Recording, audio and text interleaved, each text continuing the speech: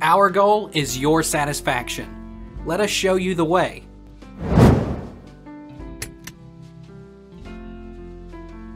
Why do I owe taxes even though I claim zero?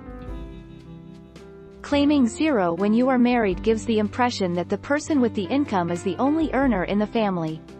However, if both of you earn an income and it reaches the 25% tax bracket, not enough tax is remitted when combined with your spouse's income. That means you'll owe the IRS some money. The 11th of September 2020. Will I owe taxes if I claim zero single? If you claim zero, you should expect a larger refund check. By increasing the amount of money withheld from each paycheck, you'll be paying more than you'll probably owe in taxes and get an excess amount back.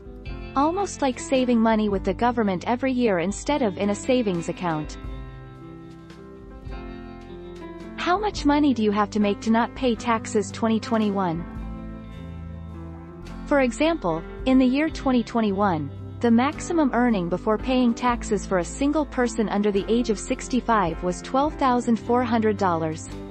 If your income is below the threshold limit specified by IRS, you may not need to file taxes, though it's still a good idea to do so.